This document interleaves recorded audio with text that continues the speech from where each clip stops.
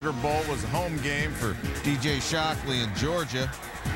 But it was the Mountaineers who acted like the Dome was their home. First West Virginia possession after Georgia went 3 and out. Steve Slaton, who played out of his mind. 52-yard Slaton, 4th on the depth chart when the season began. 98 seconds. The drive, 7-0 Mountaineers after another Georgia punt, another WVU score. It's 14-0. Danny Ware fumbles. D. McCann recovers. Georgia lost 3 fumbles in this ball game. Ensuing West Virginia possession, Trick Daddy. Darius Raynaud gets the great block, scores his second 6. It's 21-zip. The couches are sweating. No sugar tonight in Georgia's coffee. No sugar tonight in their tea. Second quarter, 28-7. 90-yard, 6-play drive ends when Thomas Brown bounces off the wall, goes outside. He goes 52 yards, 28-14. Georgia trailed by 10 at the half. Maybe the Guess Who queued up early. Third quarter, Guess Who? Georgia. Shockley to A.J. Bryant. 31-28, and the couch is back in Morgantown and now nervous that they may not get burned. Fourth quarter, 31-28. West Virginia 3rd and 10. Pat White, one tough dude at quarterback, 13 yards and the first down. But El Duderino goes to Slaton. Georgia gave up an average of 124 rushing yards per game this season. Slaton went for a Sugar Bowl record 204 by himself. Old record 202. Tony Dorsett, 1997 national championship clinching game against Georgia. But Shockley isn't giving up that early. He's got Ugg on the sidelines. 20-33, 277 yards. Brian McClendon right there. And we've got a ball game, 38-35. $1:45 left. West Virginia 4th down. Punting at midfield. Are you kidding me? You have to have no fear to do that. Coach Rod calling it. Phil Brady getting it done. Bartender, let's go Mountaineers. Let's go drink some beers. Lynn Swan with Coach Rodriguez. This team in your program has come a long way. Congratulations. Well, thank you. I appreciate that. These kids have come together as the season went along. I'm so proud of them. You know, we held the road. This was a tough battle for us all 4 quarters, but our guys got a lot of heart.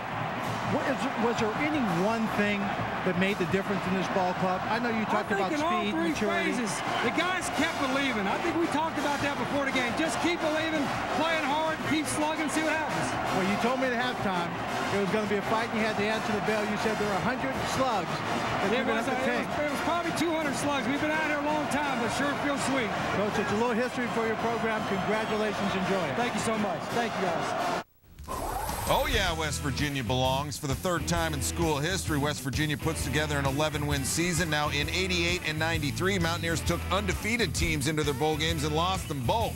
The only other team in school history to win at least 10 games, the 69 squad won the Peach Bowl. Oh, sugar on peaches. Fan-tasty. Charlie Weis trying to snap the Irish's 7-game bowl losing streak. Jim Tressel and his boys back on the field where they won the national title in 2003. That's Laura Quinn, sister of Brady, and she's dating A.J. Hawk. You might have heard something about that. She's got a lot of airtime. Yes, she did. This is Darius Walker. That's A.J. Hawk getting shoved, and we're 2 minutes into the ball game, and Notre Dame is already on the board 7-0. First quarter, same score. Troy Smith, who had a huge game hooking up with the electrifying Teddy Ginn. He is so fast, you can't believe it. He had 240 yards of total offense. We're not up at 7. Ensuing drive, Charlie Weis goes for it on 4th down. Bad idea. The Lombardi Award winner Hawk takes down Quinn. Rough day for him. He was sacked 5 times. Second quarter, 1st and 10, Ohio State from their own 32. Reverse to Teddy Ginn. It's Antonio Holmes with a huge block. And Ginn's like Mr. Pippin Red Vines. He equals crazy delicious. But he actually got caught, sort of, from behind, but then he zips and zags, and he's still going to score. 7 might be the next 5. I don't want to get blasphemous, but number 7 could be the next Bush. Late second, same score. Troy Smith, a career day. We'll get to that in a minute. It's Antonio Holmes. He threw the block. He caught the pass, and Buckeye fans get a good look at the youngster from Belgrade, Florida. Going to be his last game in scarlet and gray. He's gone to the league. 21-7 Buckeyes, 3rd quarter, 3rd and 2. Notre Dame gives it to Walker. He takes it to the paint again. Missed the extra point, 21-13.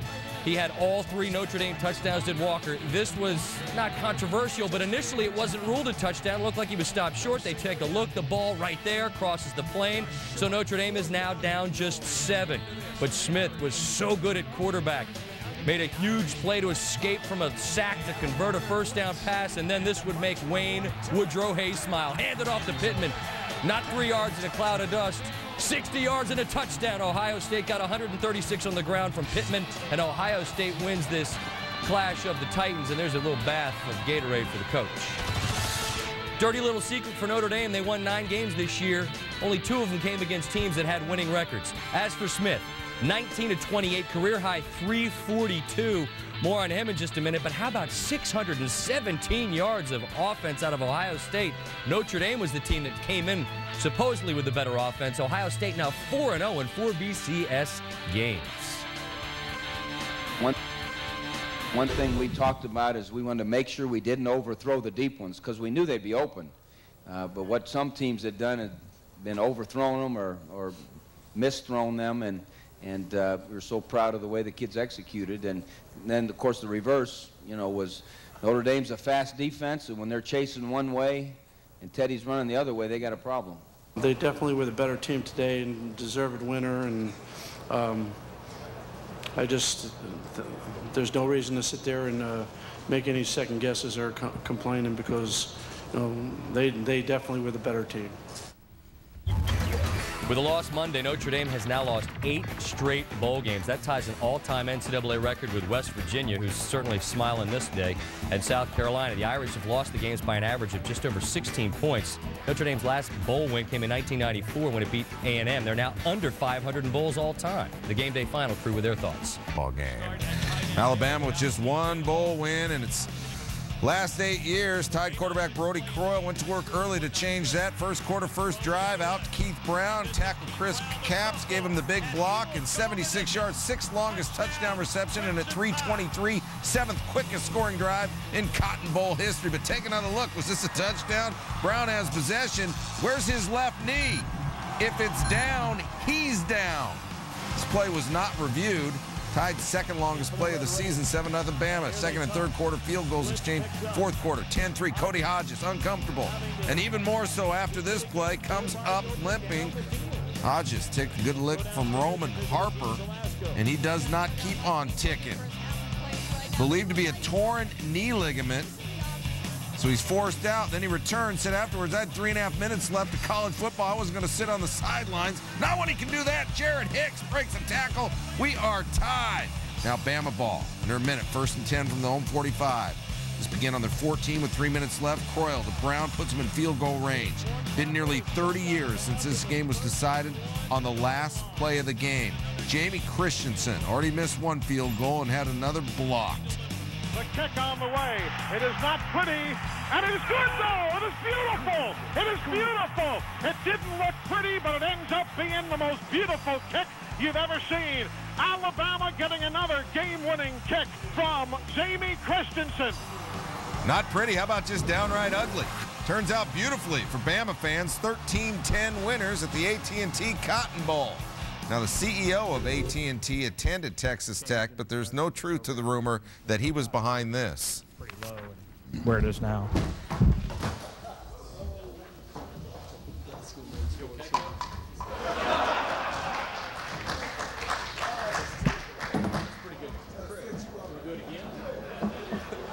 Don't let that get on ESPN. Double-digit dog had plenty of bite. Last game for Barry Alvarez, his head coach for Wisconsin. His quarterback, John Stocco, said, we just wanted to thank him for everything he's done.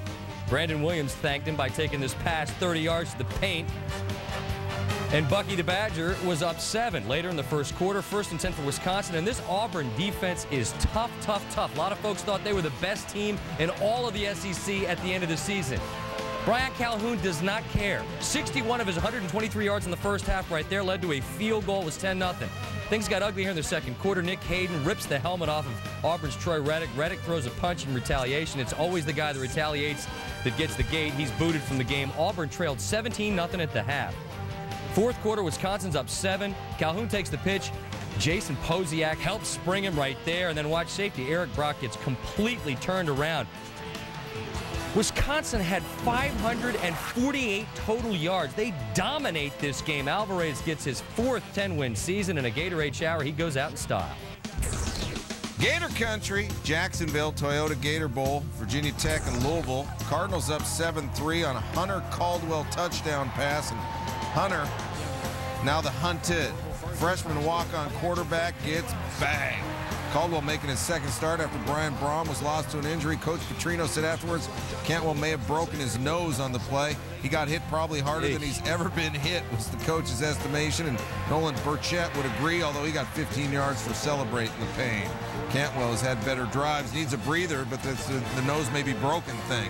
Well, sits out a play, but 2 plays back. Cantwell is one tough dude, hits Joshua Tinch, 39 yards, and Cardinals up 14-3. That's my boy, is what Hunter's mama Brenda's thinking. That, and they better not hurt my boy.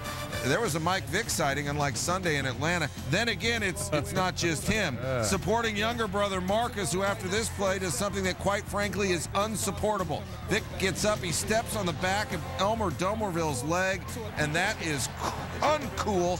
Vick said it was an accident. Coach Beamer said he's sent Vick to the Louisville locker room after the game to apologize to Dumerville, who never showed to either accept or decline the I'm sorry. Fourth quarter, well, Cantwell on third down, sorry he threw that ball. Picked by James Anderson. He's a graduate student and class is over. His mom's name is Brenda also. Hunter's mom's seen enough. Son threw 3 picks and 3 touchdowns. Frank Beamer, take a beverage bath.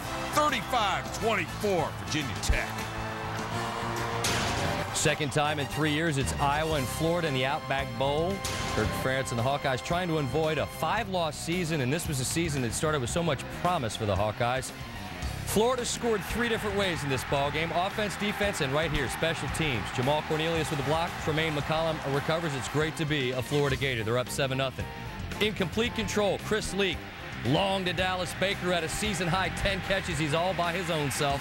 Florida crushing Iowa 31-7. Fourth quarter, though, Iowa on the comeback trail. Drew Tate looking for Ed Hinkle, good-looking wideout. He had a season-high 9 catches. Iowa's down 10. Late in the fourth quarter, after a field goal, Iowa's within 7. The perfect onside kick.